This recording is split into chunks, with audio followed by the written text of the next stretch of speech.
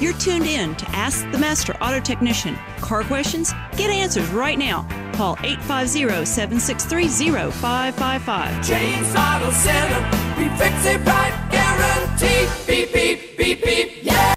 Well, it's Saturday morning, and like they said of the weatherman, you need to have your umbrella and you need to have some suntan lotion. That's just a perfect Northwest Florida summer day out here. And it's going to be, you wake up this morning and you got the rain pouring down, then you go back outside and you see two rainbows. I mean, so it's just normal for this time of year for us. When I came here in '74, I was amazed just how pleasant it was to live here, even in the summertime. People say, man, it's air you can wear. I agree, but where I'm from in Arkansas, man, it was like 100 degrees and it was just like hot and humid there too, and there was no breeze whatsoever. At least we have a sea breeze here in Northwest Florida. And speaking of staying cool, that's where I'm going on this air conditioning. Seems to be on every young man and young woman's heart or mind this year, is you can't hardly go anywhere if your air conditioner does not work, or if you keep continuing to have problems with it and you can't get it fixed. And I'll be honest with you, air conditioning it's a science, and it really is. And every time, or I should say every time, just about every time we work on a car, I learn something a little different. Some do's, some don'ts, some things that I didn't think about, some different variables that cause a problem. And it's amazing how some people think it's just cut and dry. You just change this part, it works. Change this part, it works. And giving a perfect example, someone comes in, they are from Ohio. Just use an example. They came from Ohio. They came down here halfway down here, or about 3/4 of the way down here, about Dothan, Alabama, I think is where they said. The compressor air conditioning stopped working. They said, well, we'll get it looked at. So they come to Panama City. We're a AAA shop, so they come and look to our shop because they're recommended from AAA. They come to us. We look at it and go, well, your compressor's locked up. We don't know why it locked up, but that's not a good sign. When compressors lock up, they send metal shavings and trash all throughout the system. And said, worst case scenario is you'll end up having to replace the condenser. It's a dual unit. You got a unit in the back there. You'll end up having to take that unit, take it apart to flush all the oil and trash that may have gotten inside it, clean the expansion valve out. A lot of work you got to do, and it can be a rather expensive job, a $2,000+ job to do all this: compressors, lines, hoses, condenser, dryer, pull the expansion valve off, possibly replace it, do all this stuff on it. And they just said, well, no thank you, we'll wait till we get back home. And I said, I encourage you, that's what you really should do, because let's find out what's going on with it. But I said, what I'm going to do is I'm going to see how much refrigerant you have in the system, because he mentioned that someone had charged the system up for him. And I said, well, let's see what we can find. So we discharged the system, and it's supposed to hold 2.69 pounds. We pulled 3.79 pounds out, over 1 pound more of refrigerant. And I said, that's what locked your compressor up. And I said, to make matters worse, I pulled over 5.5 ounces of oil out of it. Normally, I never pull more than 1/2 ounce to 1 ounce. That's all I'm going to get out of one when I evacuate a system. So we know the system has to come completely apart. We know we're going to have to flush everything. More than likely, it's a 2-stage condenser. You can't flush those effectively, so you're going to end up replacing that. And I said, you're going to have a very expensive bill. And they go, and I said, why don't you just wait till you get home and have your local technician take care of it? Well, he gets home, his local technician looks at it, says, all you need is a compressor. They throw a compressor on there, $1,000 bill later, everything's fine. And then I get in trouble for telling the customer he needs more work. The question I had to write a letter was, what happened if I told the customer it only needed a compressor, I put the compressor on, and that didn't fix the problem? Now I look like an idiot that's trying to overcharge a customer. So I'd rather be cautionary on telling a customer the worst case scenario than trying to sugarcoat it, and it's almost like a bait and switch. And that's where I'm kind of going to go on this part right here. I have a lot of people that call up with just want a price on some repairs. I need a brake job. I need a clutch job. I need a cylinder head job. I need an engine job. And I'm supposed to give them a price on it just like you buying a loaf of bread or a gallon of milk. Unfortunately, it doesn't work that way. What ends up happening, why people ask that, because that's the only thing they know. They only know their car is broken or something's wrong with it, and they've been told or they figured out that they need this or they need that.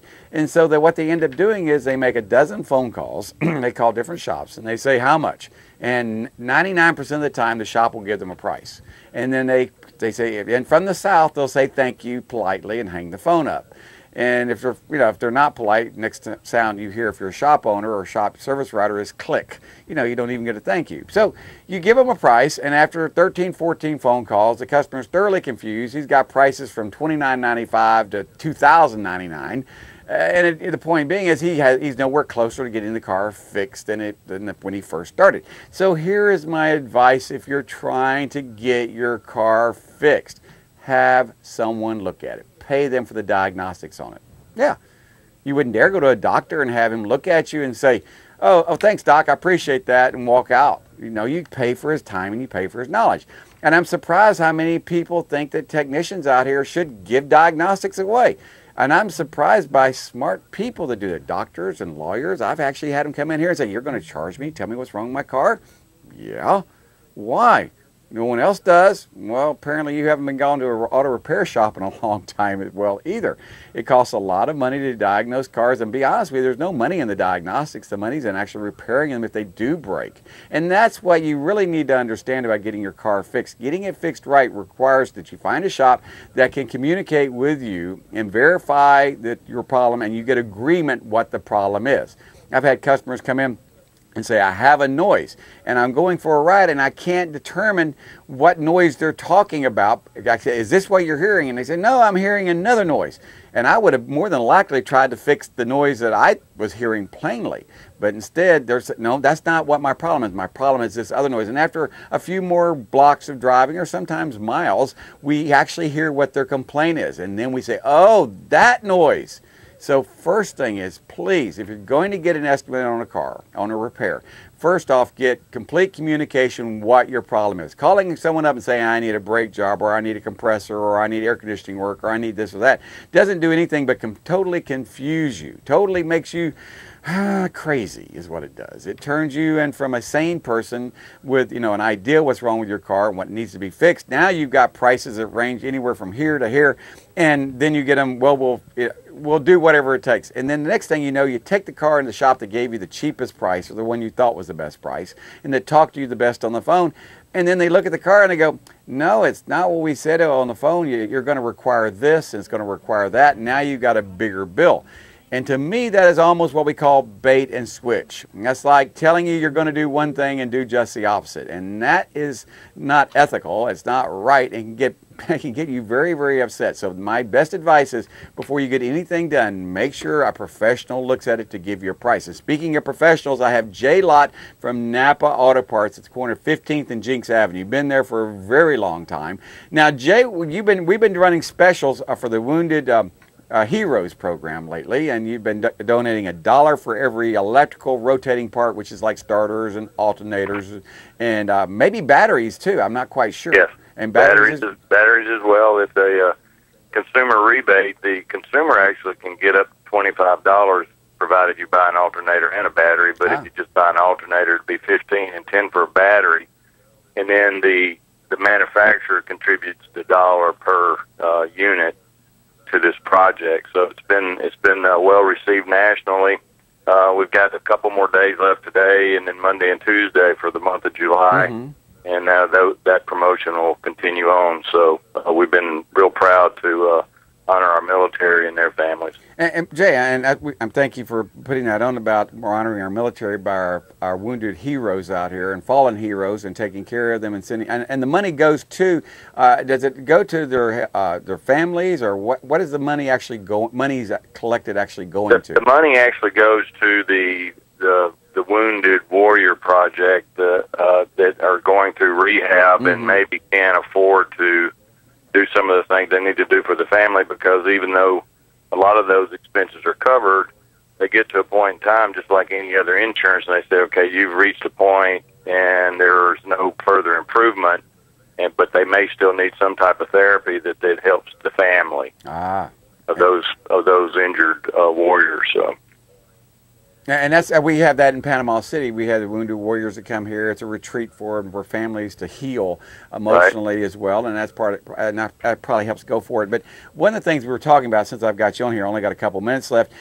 I'm telling people before they just call to get a price on fixing a part or something on a car, they should get it checked out by a professional to make sure, because you and I both know many a time someone's walked into your shop, ordered an alternator, ordered a starter, and that didn't fix it.